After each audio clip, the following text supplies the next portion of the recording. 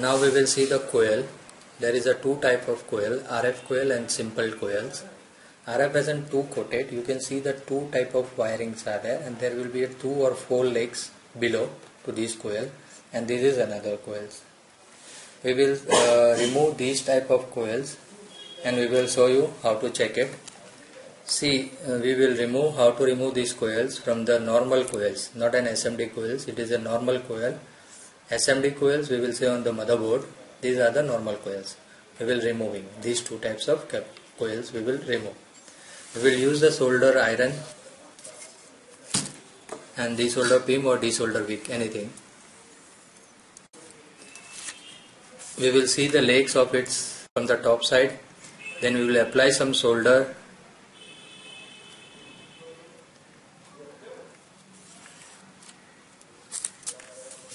Then we will use the desolder pump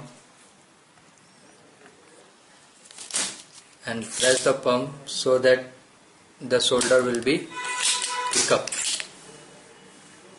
See how it's work. You can see it is melted, and when we use the desolder pump, the solder has been picked up by the desolder pump, and its hole is very clear.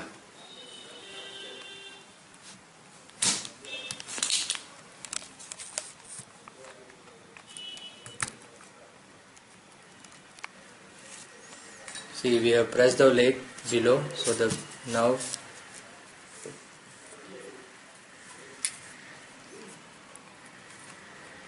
see, now this coil is outside. It is polarized.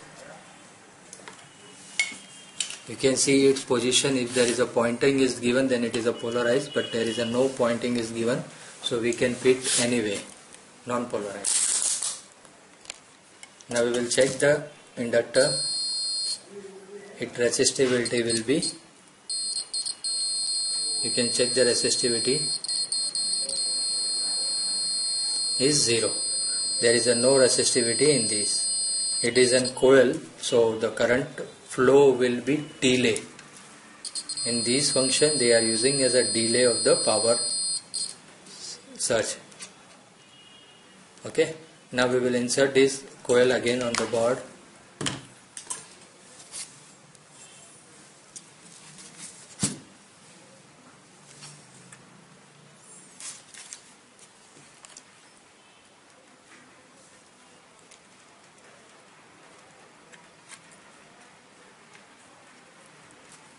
And apply some solder on the legs.